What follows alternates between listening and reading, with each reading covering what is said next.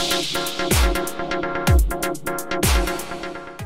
this video, I'm going to show you how to become better at dribbling. Maybe your coach is getting upset or your teammates are getting pissed off because every time you do try to dribble, you end up getting tackled, losing possession. Maybe you're just afraid to dribble in games because you don't want to make mistakes. You don't want everyone to yell at you. You just don't know how to dribble effectively. Well, I'm going to give you 2 tips that are going to help you improve your dribbling. So obviously we can start with basic dribbling technique. And if you haven't already and you want more information on dribbling, just go to my channel and search how to dribble. You'll probably get about 10 different videos that you can watch that will help you with your dribbling. But basic dribbling technique, you want to think about little touches, keeping the ball nice and close in front of you. Okay, you don't want big heavy touches that get away from you and you're always chasing them all over the field. Okay, so think about those little touches, keeping the ball nice and close, so if you do have to, you can manipulate it in different ways. So quick little touches, and then obviously you want to think about cuts. So inside cuts, really helpful if you need to take an outside cut. Okay, little cuts, changes the direction, so you can keep the ball away from defenders, keep possession for your team. Then obviously you can do little things like drag backs, L cuts, things like that. And that's just practicing, playing with the ball, having fun with the ball every day, becoming a better dribbler. But for this video, I want to give you 2 different tips that are going to help you improve your dribbling. So first of all, tip number 1, be productive. I don't want you to be the type of player who takes 10 touches. You got nice skills, but you go nowhere. You do nothing with it. You want to be the type of player who takes 1 touch and beats 2 defenders at the same time. So think about being productive, and you're gonna have to be honest with yourself. You're gonna have to review and analyze yourself. Am I actually doing something with my dribbling, or am I taking a lot of touches, going nowhere, and just getting closed down? And which also closes down my teammates and stops the attack. So think about being productive. So if I am taking a guy on, I just want to make 1 quick move, better than that, hopefully. But I just want to make 1 sharp move and then go, accelerate. Or even more so, I don't even have to beat defenders. I just explode, I just take off into space. Okay, so as soon as you get the ball, just go, do not hesitate. You should know where you want to go. You're playing ahead of the game. You're not just getting it and reacting. The ball's coming to you and you're already thinking, you're saying, hey, if I get the ball, I'm gonna go over here with my dribbling. So as soon as you get it, just take off and accelerate. And if you have to beat some guys along the way, you'll do it. Okay, but be productive with your dribbling. The second thing I want you to think about is using your body as much as your touches. So everyone thinks about the touches that you take, but what about your body? If you start using your body effectively, you're gonna lose possession much less often.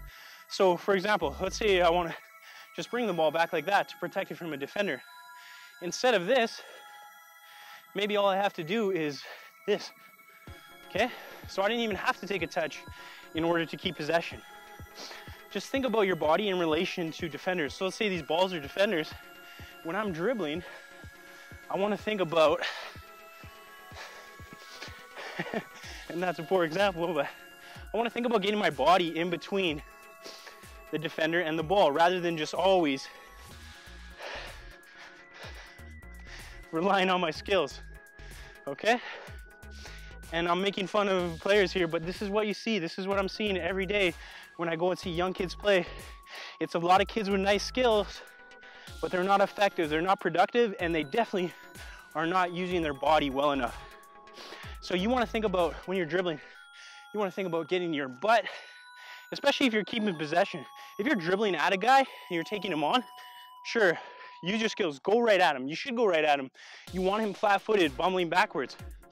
Okay, but if you're trying to keep possession, let's say there's guys on your back, this is where you really want to use your body to your advantage.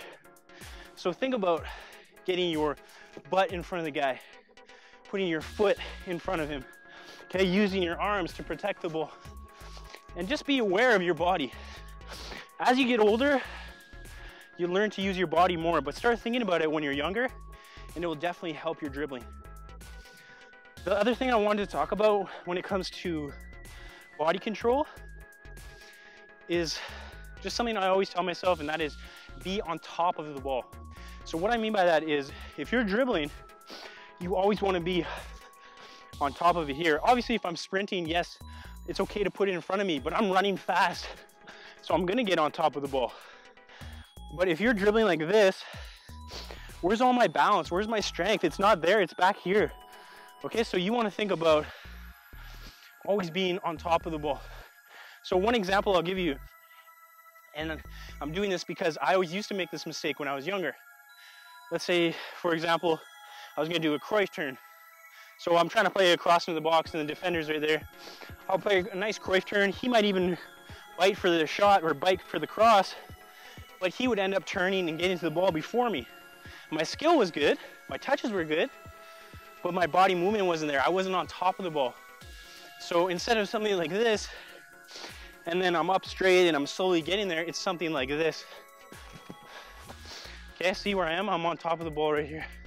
Okay, so cuts, especially, I always want to be right here with my dribbling, because if I have to, now I'm here and I can use my body, or I can get more touches on the ball. So always think about being on top of the ball. Another one is cutting like that. Like sometimes I'll cut and my touch will be good, but I'm not on top of the ball. I'm not Messi-esque cutting, being right on top of it. Okay, so just always think about being on top of the ball, especially when you're cutting, you're turning.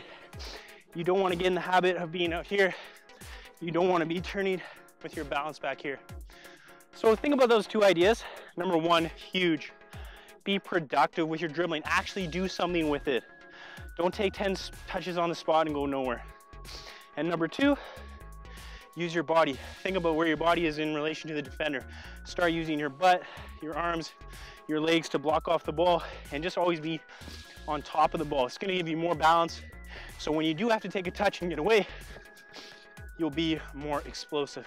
So think about those two tips and add them to your game.